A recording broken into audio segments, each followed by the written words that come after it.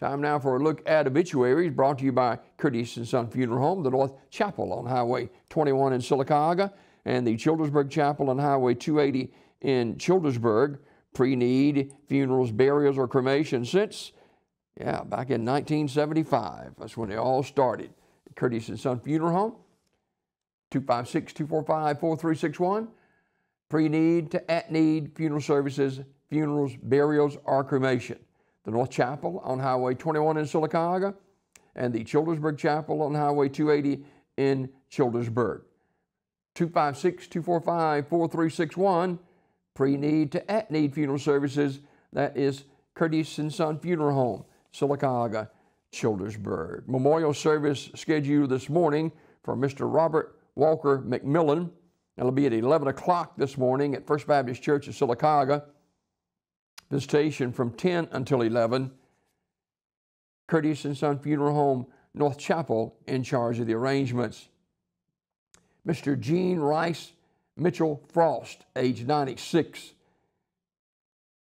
That funeral service will be held, as a matter of fact, it'll be a visitation at 10 a.m.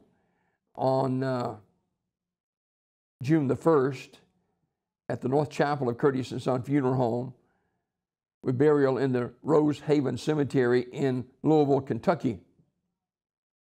Curtis & Son Funeral Home, North Chapel, in charge of the arrangements. Funeral arrangements to be announced for Catherine Wright, who died on Sunday night at her residence. Curtis & Son Funeral Home, North Chapel, in charge of the arrangements. Tammy Smith died on Friday night at Coosa Valley Medical Center at the age of 56. She was from Goodwater, lived in Goodwater. She was here in Sylacauga. Visitation is going to be tonight, 5 till 8 o'clock at Curtis & Son North. And then the funeral service will be on Wednesday at 2 p.m. from the North Chapel of Curtis & Son Funeral Home, with Pastor Walter Wells officiating. Burial in the Evergreen Cemetery. Curtis & Son Funeral Home, North Chapel, in charge of the arrangements. And Lisa Harmon died in Mississippi at the age of 60 on the 17th of May. And funeral service will be at 11 a.m. on the 24th.